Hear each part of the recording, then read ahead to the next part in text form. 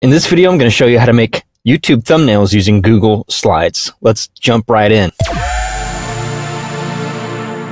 So by now you guys have seen several of my videos on using Google Slides. I use the same techniques and ideas and principles, the same tools that are available in Google Slides to create my YouTube thumbnails. It's object-based layout. I can import images. I can use word art or text boxes, change my backgrounds, and even have master slides that hold backgrounds and elements that I want to reuse on several different slides. The best advice that I can give you for creating your YouTube thumbnails is to design a system for yourself, not just a single thumbnail, but a system. And Google Slides is something that helps me do that very well. So I have a document that I just called thumbnails that sits in my YouTube folder right here in Google Drive. And basically, I have several different thumbnails that I've created that I can continue reusing over and over again. So I've created a system for myself, basically a set of templates that I can pull from. And I'm going to do that for you right now and show you how I create a new one for this video. You can see here I have my Dive into Drive thumbnail that I reuse, and I can just double click to change text. I've got a few different variations here just so that my thumbnails don't become static or end up all looking the same. They all follow a particular design aesthetic and visual system. Flowing from left to right, I put my text on the left, images on the right. That's just the way that we read in English, and that's the language that I do my videos in. So I use that system that's already developed, our alphabet, our language, the way that we read things and establish hierarchy, top to bottom, left to right. That's how I've chosen to design my thumbnails. You can see I break that paradigm every once in a while for like my Autodesk graphic videos, essentially presenting the logo and icon on the left, and from left to right, you see what the video is about, and then find out more about it left to right. I'll often do that if I'm doing series of things, much like the Google Drive. But for most of my videos, I followed this rule of thumb. I find that it has really helped my engagement on YouTube just in the last few months. So I'd encourage you to design your own system that works for you. So here's how I go about designing new thumbnails now. Now that I have this system in place, I can open up my document that holds all of my different templates, right-click on the slide that I want to duplicate, and choose Duplicate Slide. That's going to duplicate that slide and all the content on that slide. But now I want to make some changes. I have some stuff copied on my clipboard.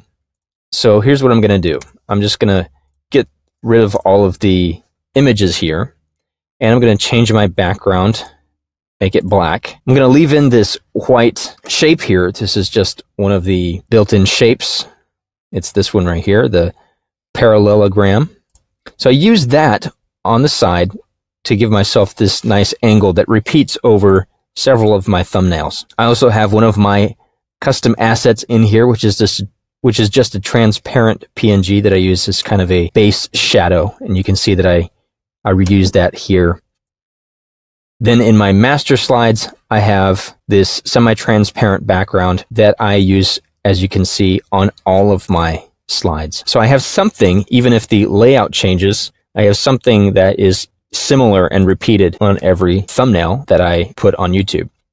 So I've already created my text and my images that I want to use, and I'm just going to simply paste them into this new slide. I know that's kind of cheating. It's kind of pre-baking the cake and then showing you the end results. But basically, the way that I go about designing my thumbnails for YouTube now is about that simple. I can grab a slide that I've already created. This is all word art. I can double click and make changes. These are images that I've just dragged and dropped right into Google Slides from other documents. You can see this magenta one is from a previous video here, previous video thumbnail here, and here as well. And I've just exported those as images and brought them in to use for this YouTube thumbnail. I'm going to go to grid view just so you can see how this particular document really assists me. It even gives me a way of kind of seeing what these thumbnails are going to look like on my YouTube channel without even having to go to YouTube. I love that grid view so that I can see, okay, I need some of this color. I need some of these types of thumbnails for my overall channel. Or maybe I can start to see that I've had maybe too many repetitive ones in a row. So I like to break it up every once in a while.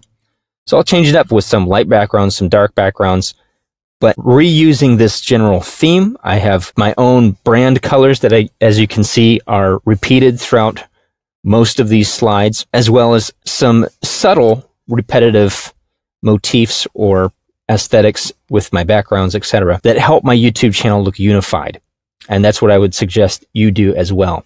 Once I'm happy with my layout, I can go to download as, and I choose PNG just for the best quality. And of course, I'll use that image to upload as my thumbnail when I go to publish my video to YouTube. So I hope that helped you guys in some way. Whether you use Google Slides or Photoshop or any other program to create your YouTube thumbnails, I highly recommend creating a system for yourself, some way of being able to execute quickly so that you can create your thumbnails and it not be this huge task every single time to reinvent the wheel. And also so that your thumbnails on your YouTube page have some kind of consistent visual anchor that helps your viewers know that these belong to the same brand or the same channel. If you'd like to see more videos like this, make sure you subscribe and like this video. And if you want to know more about how I create YouTube thumbnails or use Google Slides to create all kinds of things, leave me a comment below. Thank you for watching. Bye for now.